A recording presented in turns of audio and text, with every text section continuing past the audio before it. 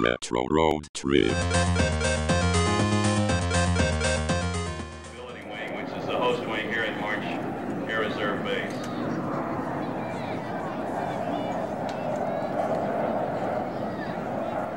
You may have noticed when the 135 rotated, when the pilot pulled back on the yoke, he kind of went immediately into a nose-up attitude because of the dihedral wing structure. The 141, when he rotates, it'll almost look like he levitates.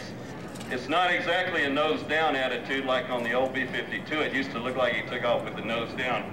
But you notice he's just kind of levitating. He really hadn't pulled that nose back because of the wings coming out of the top of the airplane with the anhedral wing structure off the top of the fuselage.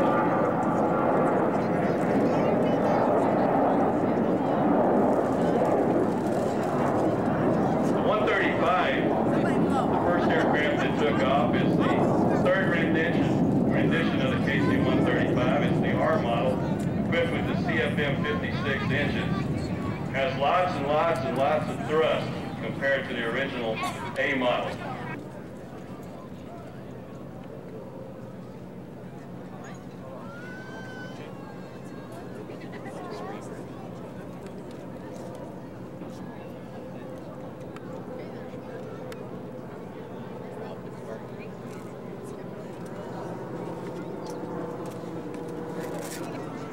The streamers are away.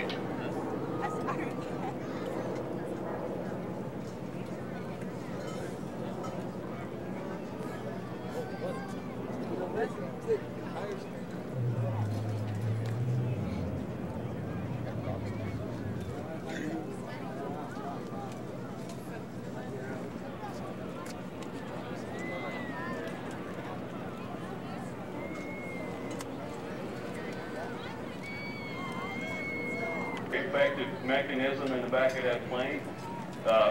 Started with Boeing back in the 50s when the aircraft was built. It can offload up to 6,000 pounds a minute with all 4 pumps operable.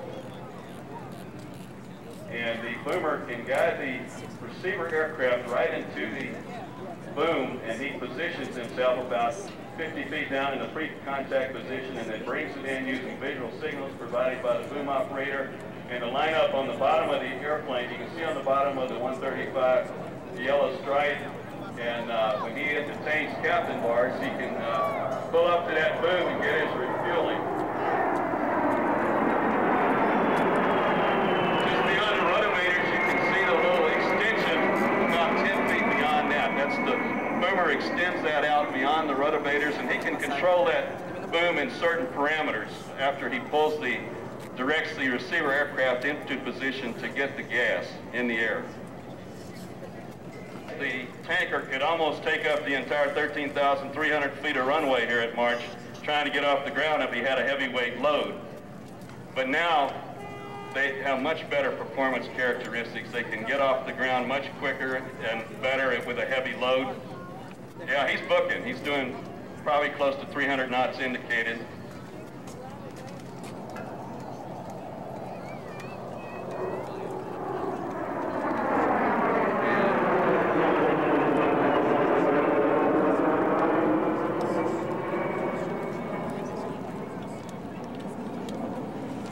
You may also notice, if you've been living in Riverside a while, those engines are probably 1/10 the volume noise-wise of the old A model. From a very efficient way of delivering equipment and goods to the troops in the field.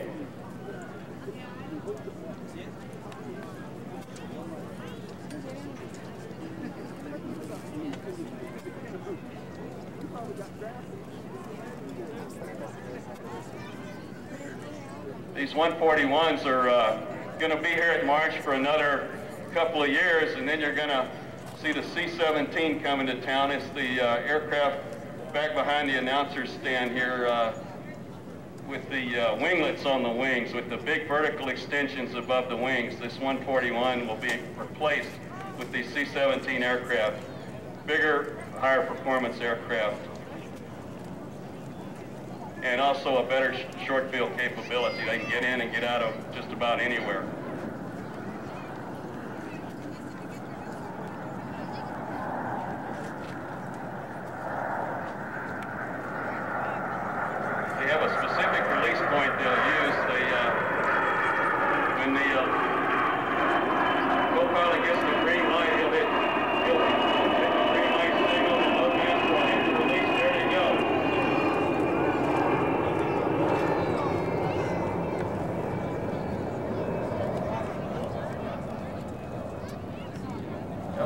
13 or 14 of them today.